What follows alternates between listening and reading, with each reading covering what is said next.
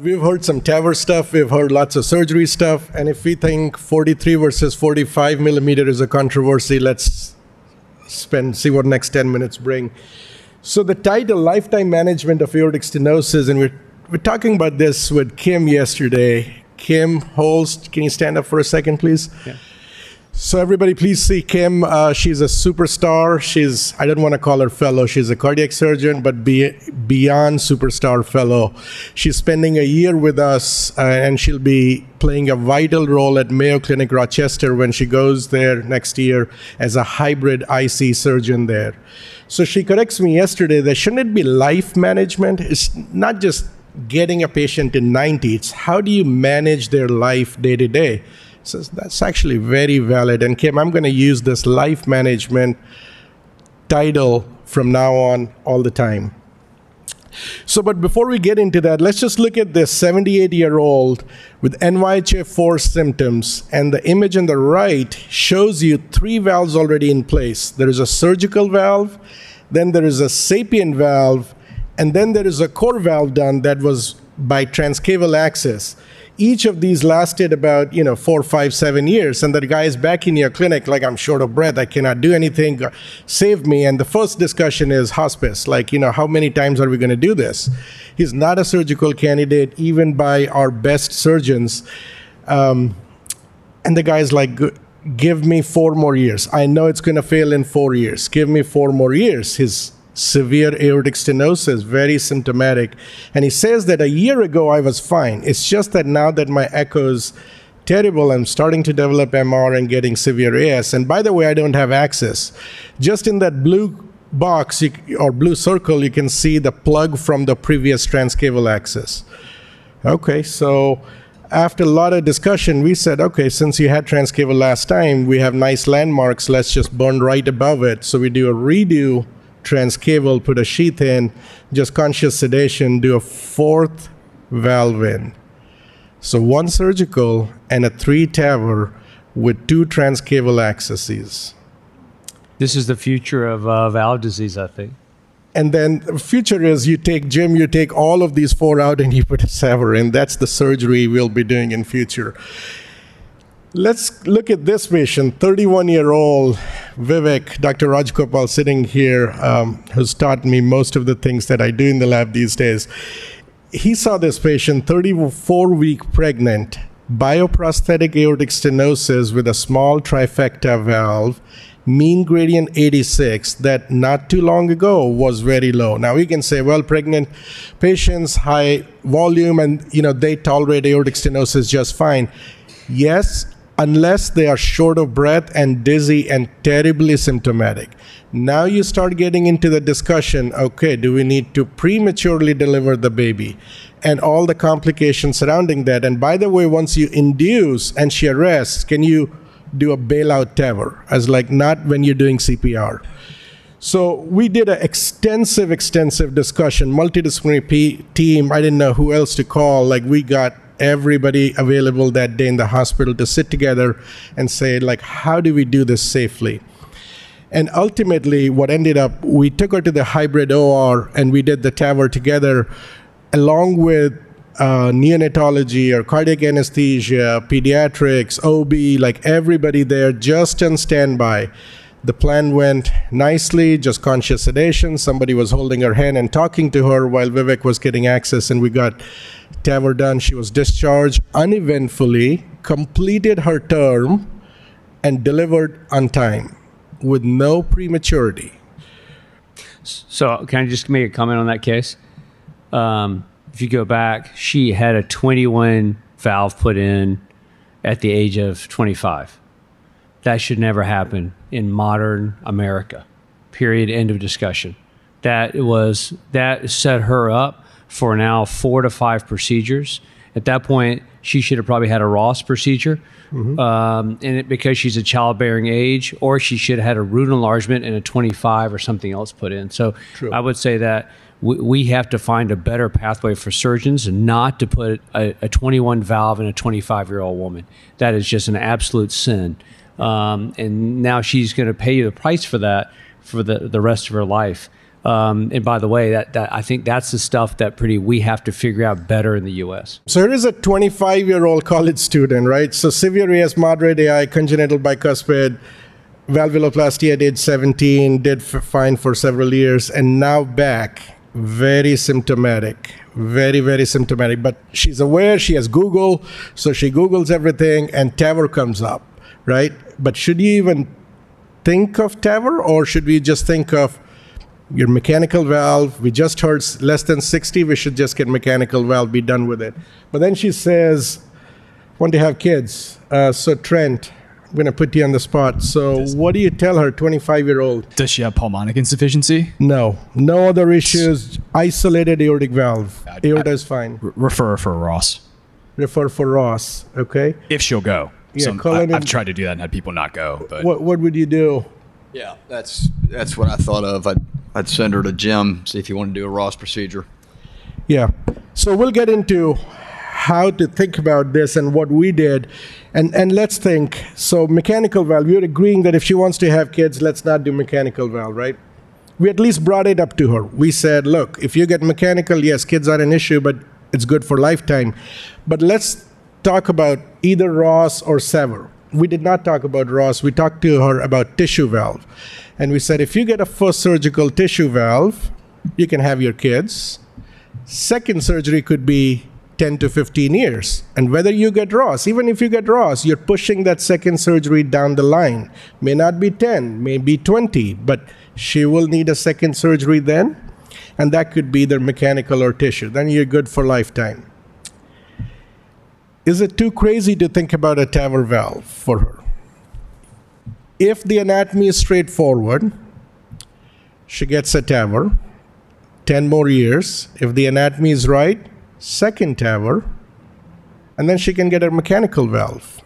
Or at that second procedure state, you could think about surgery with mechanical valve. So what is the advantage? She can have the kids, she still has one surgery in her lifetime, potentially less cumulative bleeding in her lifetime. Anticoagulation does accumulate over time. She chose option number 3, right? We talk about heart team. Who is the centerpiece of any heart team? The patient. We sometimes forget, but patient is the critical piece. We can tell her all the data. We can draw her the lifestyle, but patients are going to choose what they want. Here is a little more right in the middle that we see. 55-year-old, severe AS, aorta is not dilated. Again, Trent, I'm going to come to you. SAVR or SAVR mechanical, SAVR tissue? Shared decision-making and patient preference. I mean, I would push him for a mechanical.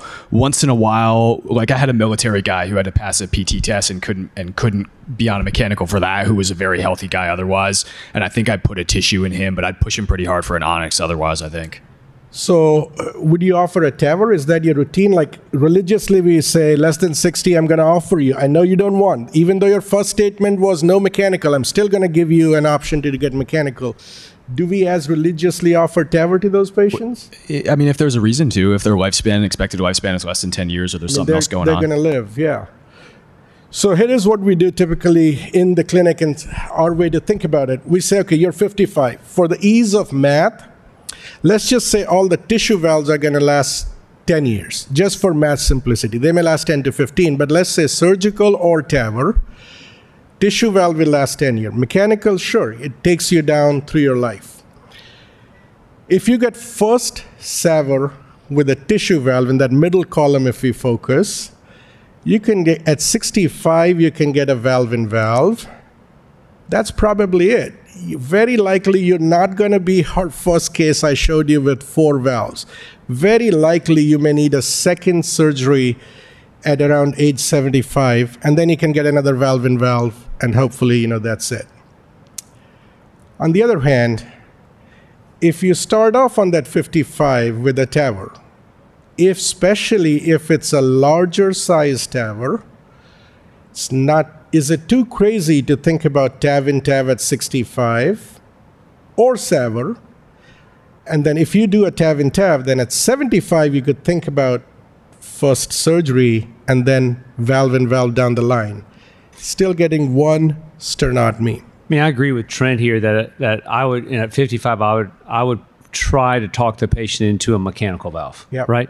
If they are resistant, and I have to be honest with you, more than 50% of patients are resistant to that. Then for me, if they're getting a tissue valve, I don't mind at all with column number 1. I just took a 75. No, the lady I just took from Savannah was 78 years old. Right, Kim? I think she was 78. She was 78. She had a prior core valve, failed 4 years later. We did her. She went home, I think, day 5 or 6. It was difficult, Jim, but she did fine. And she went home. And so for me, if it's a tissue valve, then I have full equipoise in column number 2 because I feel comfortable taking a TAVR valve out and putting a surgical valve in them, even though the mortality nationally is 10%. Let me say for a surgeon like me in the more rural area, That is Athens is pretty good. Well, the point I'm going to make is taking a TAVR valve out and putting in a SAVR is not the same operation as a primary straightforward aortic valve operation. No, but I would say that a second surgical valve replacement in that patient is also not trivial, right? I mean, because they're ingrown in just like the other ones are, right? Wouldn't you say, Cullen? Yes. There's no endocarditis. They're grown in there, and you have to chase the pledgets down and things like that. But so my cross clamp time, I think, Kim, when we did that together, normally is about 45 minutes for an isolated AVR. Our cross clamp time was what, 60, 65? So you're right. It took longer to take that valve out, the TAVR valve out, than it's like a redo AVR, Cullen. You know, but I think it's doable. I think we can teach that across the country. But so you would choose column 2 for that, Cullen, then. That previous slide. Might have to go back to, if you want to see the. There's some nuance here, of course. But I've made the mistake of putting in a biologic valve in the 50-year-old patient, thinking I was doing the right thing with these better biologic valves. I think there's impact with these patients, the 55-year-old with the metabolic syndrome, the large, obese patient with risk factors. I've had them degenerate in 3 to 4 years. Faster. Under 5 years. Many of those things. Under 5 years. And they come back, and I've regretted. And so I'm putting in more mechanical valves in this age group than I was before. I would argue that you need the CT scan available before you have this discussion, because we can predict if TAV and TAV is going to be even feasible or not based on sinus depth, height of the STJ. So some of this, I think we have the ability with aorta sizes and with some of the nuances of sizing to predict what's going to be feasible, what's not. I think one thing we'll probably discuss, this all comes down to all these flow charts, durability of valve. What is the durability of the current valves is the biggest issue. Yeah. I'm sure we'll discuss I think the TAVR trials will show the real data about the surgical valve durability beyond 3 to 5 years. And actually the core valve low risk 3-year data looks very promising, where if anything, the TAVR gradients were superior to the surgical valve. Now, obviously, time will tell whether that holds true for 5 or 10 years. But just to wrap up, this is the same slide that I showed you, just the previous one. This is an actual clinic visit from our clinic visit where we talked to this patient, drew the 3 pathways, just like this is how your life is going to be. Our recommendation based on our guideline is mechanical valve. But if you choose to go towards a tissue valve, these are the 2 options. And quite honestly, we are, at least I am, and same way Vinu and Jim and others here are, as long as the anatomy is okay, it has to be perfect and patient preference. TAVR is not the absolute crazy idea. So in conclusion, heart team is definitely important, but don't forget the patient. Just think, what is their vision of their future, and no one therapy or guideline can fit all. Like less than 50, everybody should get a mechanical valve. Depends. Personalized care to each patient, and I'll stop there.